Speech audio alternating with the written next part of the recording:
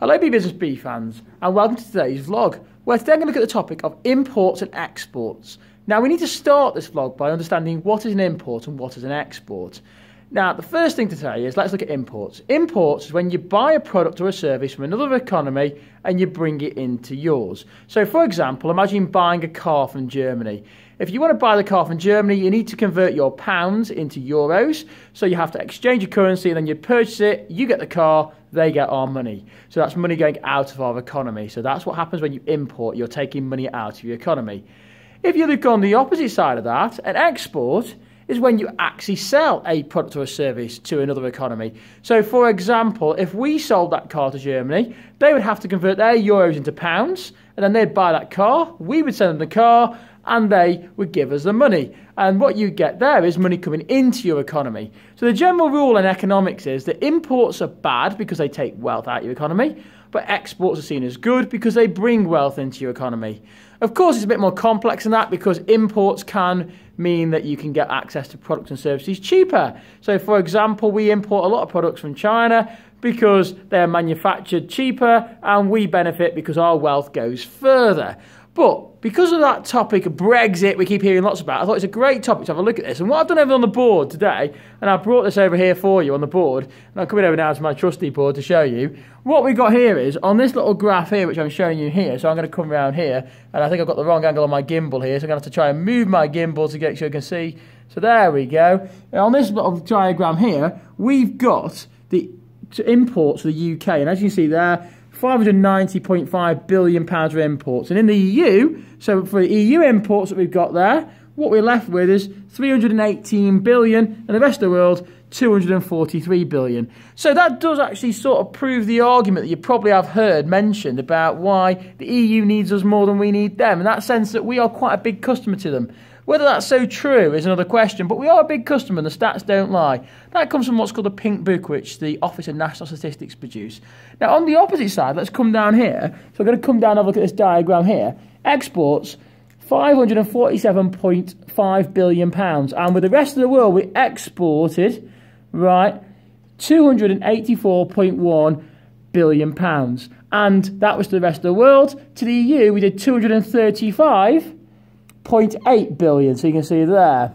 Now, that sort of suggests the rest of the world is actually our bigger export partner. So we're selling more to the rest of the world than we're selling to the EU. And we're actually buying more from the EU than we actually sell to them. So potentially, yeah, they do maybe need us more. But that's another argument, and that's just one of the arguments that goes in there. But this is where it ties in with a bit of economics now. So let's come and look at this bit here.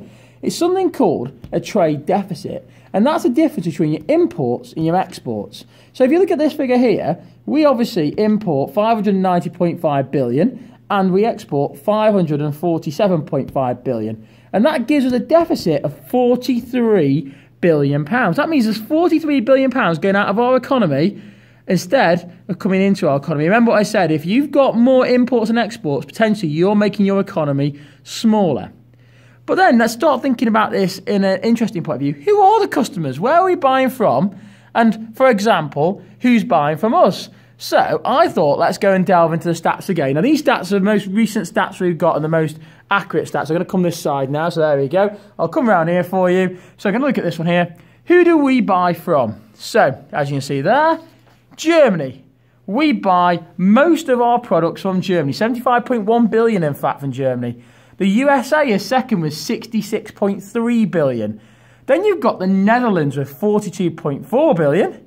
And then you've got China with 42.3 billion. And you've got France, lastly, in fifth place with 37.6 billion. If you look at that list, it's EU country in first, EU country in third, and an EU country in fifth. So we're buying quite a lot from some of those countries. So I suppose when you're talking about Brexit and then you've heard all the arguments going on about it, there maybe is some truth in the fact that Germany, Netherlands and France have got a lot to lose if we were to leave without a deal or just giving up on all our trade. But that is debatable, isn't it? But it is one of those factors you might want to consider.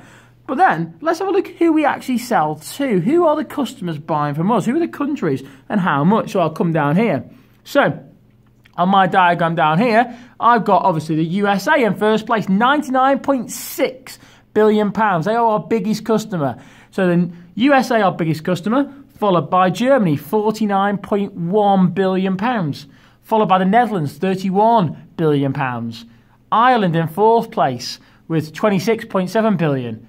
And then you've got the Gulf Arabian countries with £17.1 billion. And you've got China down here, obviously in sixth place. Now I put 6 here because it's one of the fastest growing economies, £16.8 billion. They could soon move up. But of course, in the news, you probably heard the stories, China's economy is starting to slow down. It's estimated for a small 3% cut in the Chinese economy will have a 0.5% effect on our economy. So they are becoming quite a powerful nation when it comes to the power of economics and sales. But what does all this mean? Well, it means that when we talk about economics and we think about who we buy from and who we trade with, it's never that simple because, again, down there, yes, we might trade with the USA, and that's our biggest customer, but there's also the number 2, number 3, number 4, for example, there, Germany, Netherlands, Ireland, they're also potentially massive customers we sell to, and we've got to factor that in. So when we are negotiating this Brexit stuff, and again, that's that word everybody keeps hearing at the moment, that's why it's so complex to decide. There probably are arguments why we could go on our own, because you've seen over here with the rest of the world, you know, there maybe is that option, but it's not as simple as that, and it all comes down to imports and exports. But the bigger problem in our economy at the moment is this thing here, this trade deficit, because at the moment we are actually importing more than we're exporting. And remember, when we're importing, we're not creating wealth in our economy. And that is exactly what today's BeeBusinessBee vlog is all about. Hopefully you've enjoyed that. Hopefully you have a better understanding of what I've just covered. And remember, until next time, keep buzzing.